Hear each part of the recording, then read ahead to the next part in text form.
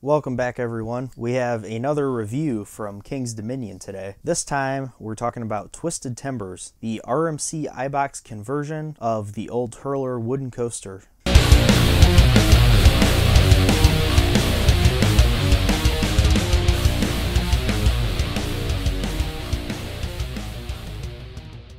Twisted Timbers made its debut in 2018, and it stands at a height of 111 feet, reaches a top speed of 54 miles per hour, has a track length of 3,361 feet, and features 3 inversions, which are a barrel roll drop, a cutback, and a zero-G roll. RMC doesn't really need any introduction here. They're obviously known for their really top-notch ejector airtime filled rides. So we're just going to get into the ride experience here. The ride starts out by turning right out of the station. This is actually a rare example of an RMC that does not feature one of those crazy pre-lift sections with like little dips and bank turns and stuff like that, which is fine. Those are just kind of nice little add-ons to the rides, but not necessary. So you go up this 111 foot tall lift here and you rise up pretty quick, get to the top, and as you crest over, you dip down and you turn to the right here. And then this is where you hit the barrel roll down drop and you get some good airtime to start things off.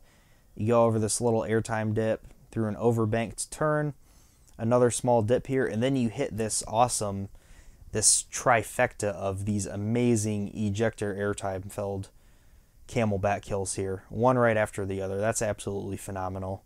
Go down a little dip, you hit the cutback element, which is really fun. Then you go through some more small dips and you have this little trick track double up type element there. Go through another airtime hill, you have this overbank turn, it really snaps you through that, very whippy. Another airtime hill, zero-G roll, those are always really fun in RMCs. A little wave turn there, a little bank turn, and then you have a couple more small dips until you hit the final brake run. Overall, not a super long ride, and it doesn't need to be. It packs everything into a relatively short time, but it still has a decent length. This thing is just all airtime. This is like comparing it to Steel Vengeance, which is, you know, the huge RMC that opened in the same year. This is kind of almost like a Steel Vengeance on a smaller scale. Not nearly as long, not as big or tall or fast, but it's like a smaller scale ride. It is just as much about the airtime as Steel Vengeance. It's so wild. It just throws you out of your seat on all those airtime hills, especially that trifecta there of those camelback hills. That is absolutely phenomenal.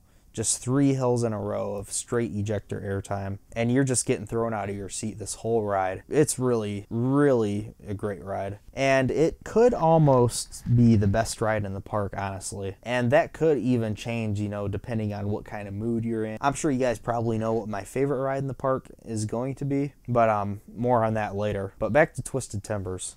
What a phenomenal ride. This was a perfect addition for King's Dominion. I've heard not very good things at all about the Hurler that was located at King's Dominion, and I think everybody is happy with this conversion. This is perfect. It's a great, great ride, and one of my very top favorite coasters as it currently stands. One thing I want to quickly point out with Twisted Timbers, in the amount of time I had at King's Dominion, which was about 2.5 hours at the end of one night, and then I was there for a full day the day after that. It seems like, and this applies to Steel Vengeance as well, it seems like Cedar Fair has experienced quite a bit of downtime with their RMCs, which is slightly concerning to see. Hopefully it doesn't deter them from buying any in the near future. There were several points during the days I was at King's Dominion where Twisted Timbers went down, and it seems like a lot of times it has something to do with the restraints not locking properly, and they were having to deal with that quite a bit, it seems like. So just note that as you're going in here.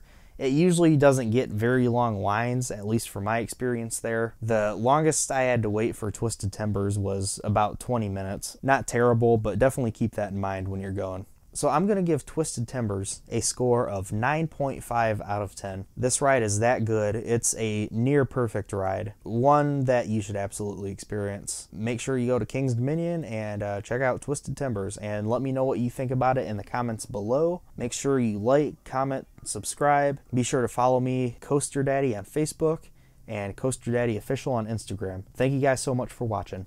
Bye.